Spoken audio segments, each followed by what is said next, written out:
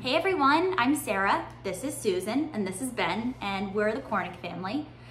Today we're really excited because we get to share and read aloud A Good Kind of Trouble with all of you. And this book is really special to us. It's by Lisa Moore Ramée, and Lisa has always had a really fond passion and love for both reading and writing. Growing up when Lisa wasn't reading, she was in her room pretending. She always pictured herself in the stories that she read.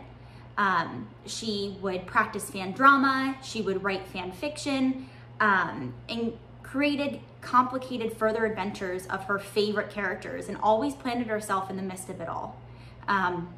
This book that we'll be reading, A Good Kind of Trouble, is about a young girl struggling to figure out how race has impacted her life. As a Black girl going to predominantly white schools, Lisa had similar questions growing up. Although A Good Kind of Trouble isn't autobiographical, it does capture some of the confusion and questions that Lisa had about friendship, about romance, about race at that time. Lisa's originally from Los Angeles, California, but she now lives in the Bay Area up here with all of us. And she lives here with her husband, her 2 kids, her 2 cats, and she always says she has more yard than she can control. So with that being said, we'll start A Good Kind of Trouble for you guys. We're gonna read a few chapters in hopes that you guys get hooked just like we did, and hope to continue reading on and learn about the story that Lisa wrote for us. So let's begin. Chapter 1 of A Good Kind of Trouble, called First Slide. I'm allergic to trouble. It makes my hands itch. But today in science, when Mr. Levy starts calling out a lab partner assignments, I don't even get the slightest tingle. I just sit there, barely breathing, waiting for him to assign me the perfect partner. He's been promising we'd start science lab since the first day of school, but it's been weeks. Lots of time for me to decide on the perfect partner. Mr. Levy has been teaching science at Emerson Junior High for centuries, and he looks like a mad scientist, for real. He has wild, frizzy, gray hair, and he even wears a lab coat every day. He fluffs his hair and adjusts his thick black glasses, and I start rubbing my hands against my legs, which isn't a good sign, but I don't pay any attention.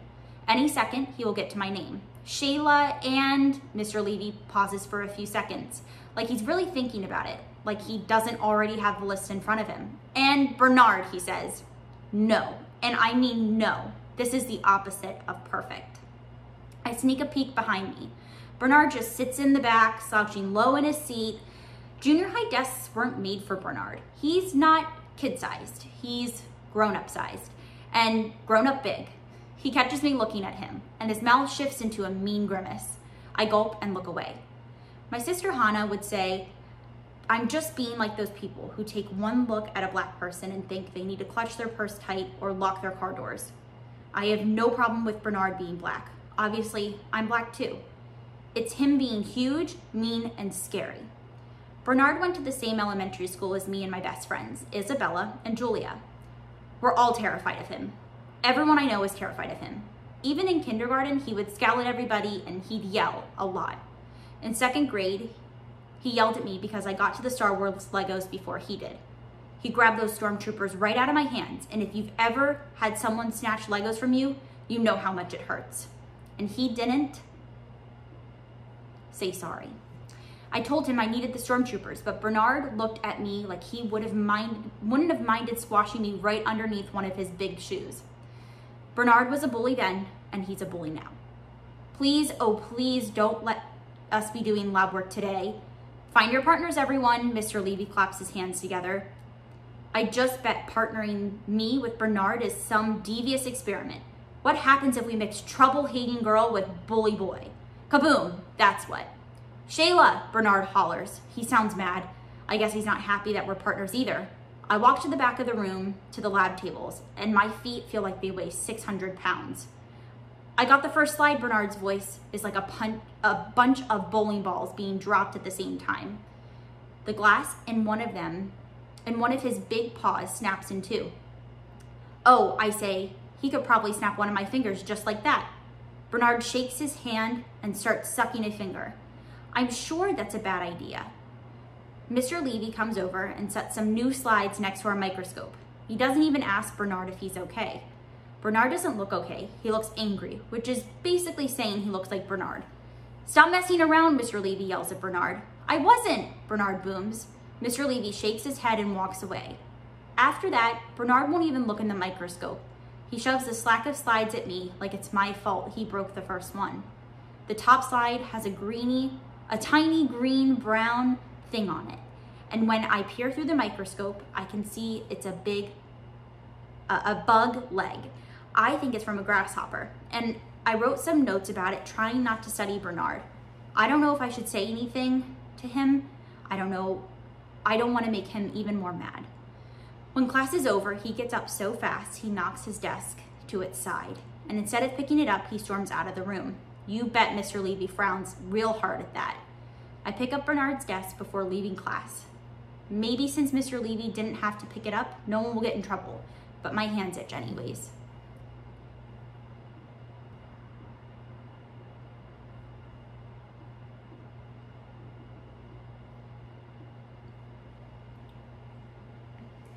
Chapter 2, Triangle Friends. We have a break right after second period, and it's the first time of the day when I can meet up with Isabella and Julia. When we get our schedules on May's Day, we couldn't believe out of the 6 classes we didn't have one together. How is it that even possible? I'm only in pre-algebra, but I'm pretty sure the odds are of that have got to be crazy high. Only getting to see my friends at break and lunch is worst. Some people think it's weird I have 2 best friends, but who's your favorite, they'll ask. Who would pick between pizza and spaghetti? They're both the best. We make a great triangle, and 3 is actually a magic number. I learned it from the Schoolhouse Rock DVDs. We're alike in everything that matters. We call ourselves the United Nations because Isabel is Puerto Rican and Julia is Japanese American. And then there's me. And yes, we know Black isn't a nation, but we also know we are united. We've been friends since forever, but super best friends since 3rd grade when we got partnered for a group project. Each group was assigned a place in the world and then had to give a presentation like we were tour guides. We got Hawaii, and Mama bought fake palm trees and coconuts from Dollar Tree, and Isabel's mom, who's a graphic designer, helped us make travel brochures. Isabel painted an amazing poster of a Hawaiian beach at sunset. Julia is really excited because she has a lot of family living in Hawaii. She brought in a whole bunch of shell necklaces and postcards and even a bottle full of sand from a Hawaiian beach. We've been united ever since. Every day at break, we meet behind a row of extra classrooms next to the multi-purpose room. Even though the buildings are called portables, I don't think they ever get moved once they're set down. Isabella is already there, claiming our spot, right under a huge magnolia tree, but there's no sign of Julia yet. Isabel's t-shirt is a swirl of peach and rose with a hint of pale blue. It looks like a dawn sky. It's beautiful and I'm immediately jealous. That is the cutest top I say. When did you get it? Isabel looks down at herself as if she can't remember what she's wearing. It's just a tie-dye. She stretches the material out, examining the colors. I was trying for a sort of ombre thing. It didn't work exactly. You made it? I'm as close to squealing as I get. She shrugs. It was easy. You just have to be careful how you tie the rubber bands. Well, next time we do a tie-dye project, you're totally making mine, I say. You got it, Isabella says with a smile. Where's Julia? I ask. I can't wait to share my horrible science lab news, but I can't say anything until it's the 3 of us. Isabel points and I turn to see Julia running towards us. When she reaches us, she's all out of breath and plops down next to me and Isabella. She digs an apple out of her backpack. Sorry I'm late. Mr. Lee took forever handing back homework. What did you get? I ask. And Julia frowns at me. Grades aren't her thing the way they are mine. I mean, she does fine. She just doesn't care. We all stretch out our legs, my long, skinny, dark brown ones next to Isabel's tan ones next to Julia's much lighter ones. We're all wearing low-top black Converse. Julia's are really worn out, and Isabel's are splotched with purple paint. Mine look like they just came out of the box. I like things neat. Since break is only 12 minutes, we don't have time to waste, and we're already starting late. So I blurt out, You'll never guess who my lab partner is. It's funny how even terrible news can be exciting to tell. Not that jerk who talked about your forehead, Julia asks and takes a huge bite out of her apple. I put a hand over my forehead. On the very first day in my very first class, there he was, Jace Hayward, with his cinnamon skin that's just a little lighter than mine, and those wide lime green eyes, and a grin as cool as lake water. I had told Julia and Isabella that this was the year I was going to have a boyfriend, and when I saw Jace, I decided he was the one. If we had gotten partner today, that would have been the first step. I probably shouldn't have told Julia and Isabel what Jace said about my forehead. Jace is not a jerk, I say. He was just being funny, although it didn't feel very funny at the time. He called me Jimmy Neutron, and if you've ever seen that old movie, you know calling me that wasn't any kind of compliment. Jace said it pretty loud, and it made me feel like I swallowed a piece of coal while it was burning. It's true, I have really big forehead. That there is exactly 4 inches of space between my eyebrows and my hairline. I know it's 4 inches because I measured it one day after hearing someone call me 5-head.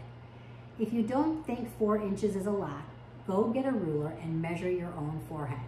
I bet you get a 2, possibly a 3. If you hit a 4, hey, I feel you, but I am more than my forehead. Jake just needs to find that out.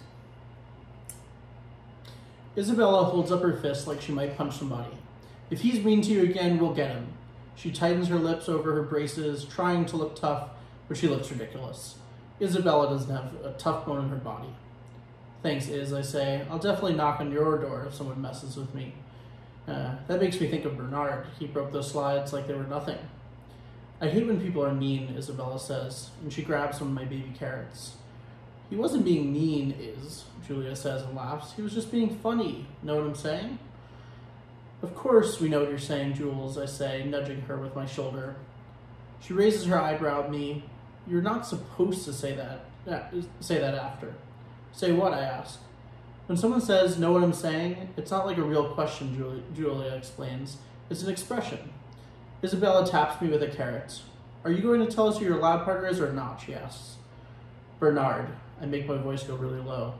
He went off in class today, breaking stuff and knocking his desk over. You have to change lab partners, Isabella squeals. I know, I say, eyes widening. Well, you're doomed, Julia says matter of fact, like she's already ready for my funeral. Real helpful, Jules, Isabella says, shaking her head at Julia, then looks at me. Maybe Mr. Levy will change partners for each lab. But what if I'm stuck with him, I ask. You said you wanted a boyfriend, Jules said, and then she burst out laughing. You are not even close to funny, Jules. Normally, I don't mind Julia's jokes, but Bernard being my boyfriend, that's as funny as lima beans. Isabella points a carrot at me. It'll be okay. He can't kill you right in the middle of class.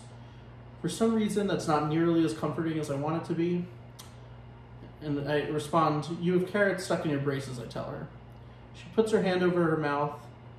That's funny because her big hazel eyes get even wider than normal. Because what, I ask. And then the bell rings and breaks over.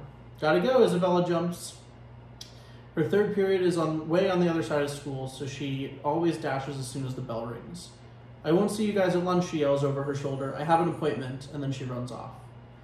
Wait, what? I call after her, but she doesn't turn back to answer. Did you know she was leaving school early? I asked Julia. Nope, Julia says. Hey, don't worry about Bernard. I hold up my hand so Julia can help me out. And now I have to go to PE, I groan. Julia yanks me up from the ground, and just for a tiny second, I can imagine flying right over the row of portables and far, far away from PE.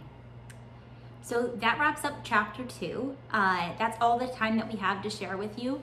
But we really do hope that you continue into chapter 3 and the rest of A Good Kind of Trouble by Lisa Moore Ramée. Thank you for having us, and we hope you enjoy. Bye, guys. Thank you so much.